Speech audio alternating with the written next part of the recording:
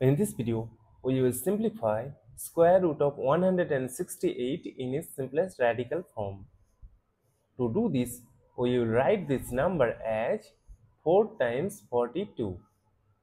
We have written this way because 4 is a perfect square, which is a square of 2, and 42 is a non-perfect square, which is a square of no number.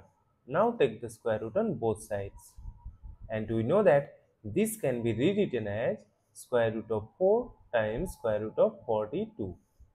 And we know that root 4 is equal to 2 and root 42 cannot be simplified further. Multiplying we get 2 root 42.